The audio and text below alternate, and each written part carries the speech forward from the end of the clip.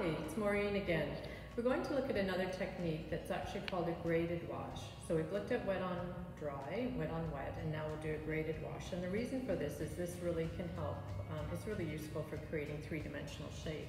So if I just really quickly draw some kind of tree, not really worried about how it's going to look. So just really lightly with your pencil. So there's my tree, if you can see that. So graded wash just means that instead of dipping into paint each time, we actually dip into water. So we stroke and reload into water. And this can be done wet on wet or wet on dry.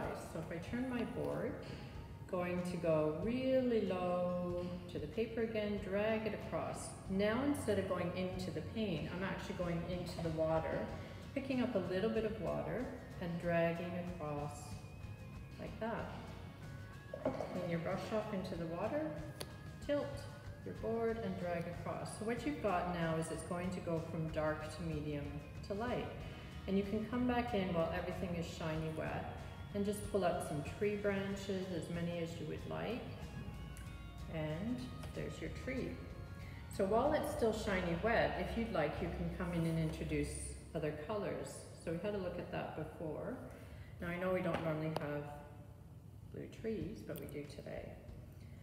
So we can see how I'm starting to do that technique of charging. I've introduced another color, and while it's still shiny wet, I can tilt it. And remember, gravity is your friend, so really try and have some fun with gravity. Okay, now this is the cool part about watercolors. There's something called a happy accident. Some people call it cauliflower, some people call it a mistake. It's not a mistake.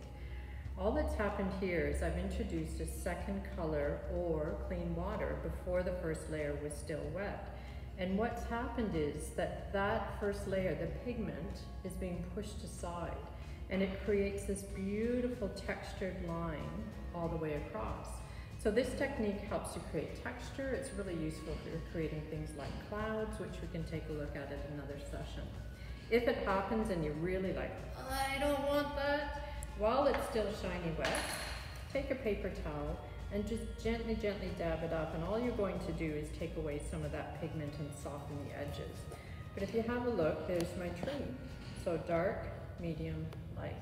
So all of a sudden I've created a three-dimensional shape and I've got this really beautiful, cool looking tree. So have fun with that one.